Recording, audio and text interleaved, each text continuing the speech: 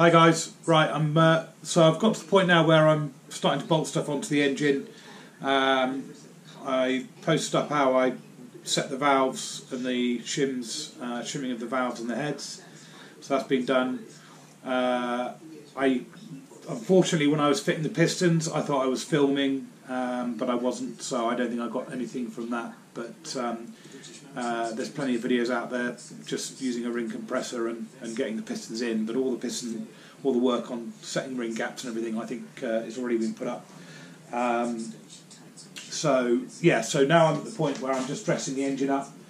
The heads went back on fine thanks to the work I did on getting the manifold skin down. That went fine. I fitted Cometic gaskets from Ingenuity, which are 60 thou thick. They'll probably compress, I'm told, only by a few thou because their Cometic gaskets are quite a dense material. So that's all bolted up and torqued up. So I've just put on the thermostat housing, and I've got the thermostat fitted in there. I've been using, and I've also done the water pump. I've just fitted that back in and shimmed it up with the correct gasket. I used 10 thou because actually when I put the cover on the water pump, there was no gap, and I had a check with some plasticine underneath, and literally there was about sort of 7 or 8 thou gap between the top of the bolt and the inside of the case, inside of the cover, already without any kind of gasket on there. So I use a 10 thou gasket, which gives me roughly 20 thou clearance, which is what you're looking for. Everything's timed up. I didn't film doing the timing change for one very simple reason.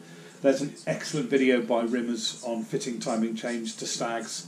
It's very well made, much better than mine. So Hans from Rimmers did a video of fitting chains, which is on YouTube. And frankly, if you're going to fit chains onto a Stag, I would highly recommend you need some ideas on how to do it. Then that's definitely the way to go. So everything's sort of sealed up now, which is great because having all those bits hanging around the workshop is always a bit annoying because you have to keep cleaning stuff and everything else.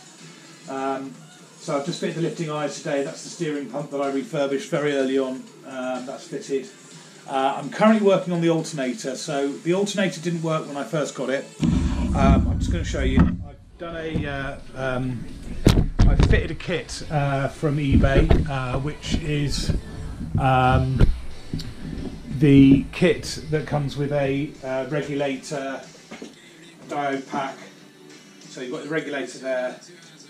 You've got the diode pack, which is all there. New brushes. So the whole alternator, I gave it a really good clean. I did this way back, and then sort of sat on the shelf waiting. What I thought I would do before I fitted it to the engine, because I am fitting it into the original place that it's supposed to go. You can move it up to the top of the engine, and a lot of people do that, especially if they're fitting sort of aftermarket water pumps and things. I'm going to stick with the standard mounting place, but it is a bit difficult to get to, so I didn't really want to fit an alternator which I didn't know whether it worked or not. So what I have here to test the alternator, and I don't profess to be an expert on this, I've just followed a couple of videos on YouTube.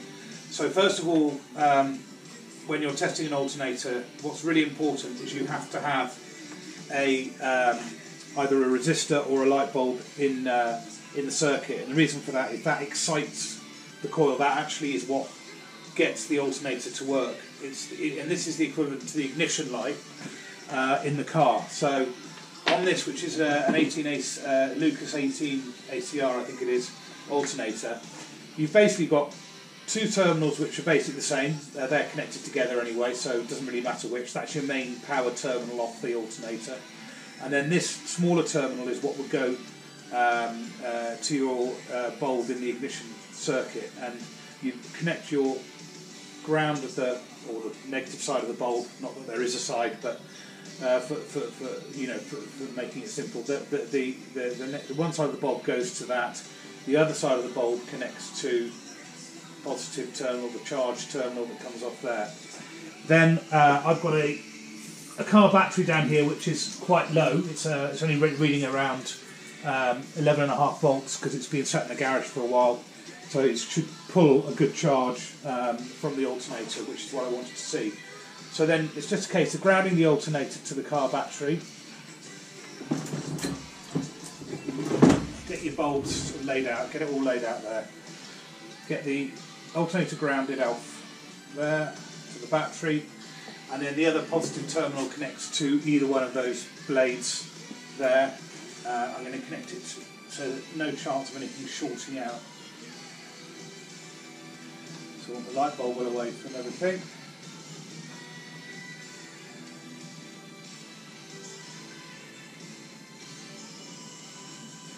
Right, there you go. Not liking that, it's too close.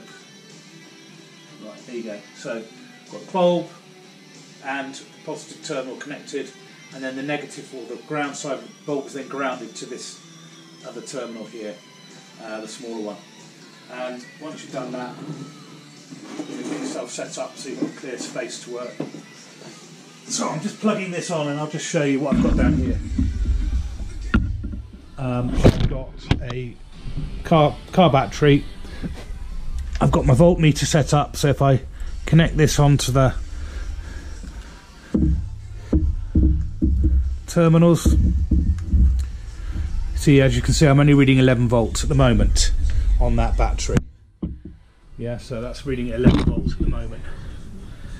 So now that I've connected everything up, the light bulb is on, as your ignition light would be on. So if you work on the basis that that is your ignition light, then the light bulb is on, and I'll try and bring you in a bit closer.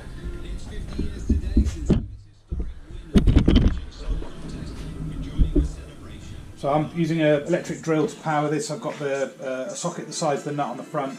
It's turning clockwise as the alternator would be in the car. Right, so what should happen when I start spinning is the light bulb... Is that still filming? Yeah. What should happen is when I start spinning, the light bulb should go...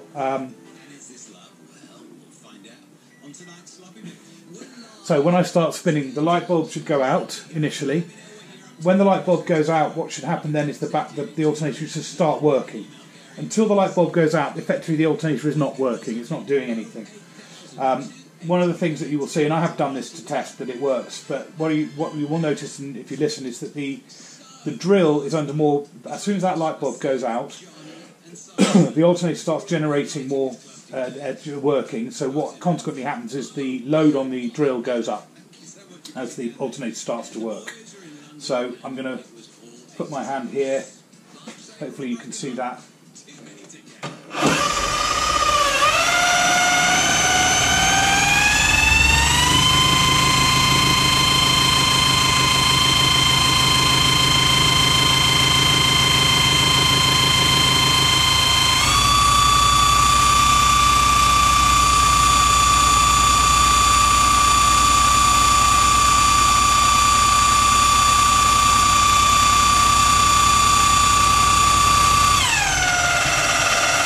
As we slow down, you can see the bulb starting to come on again.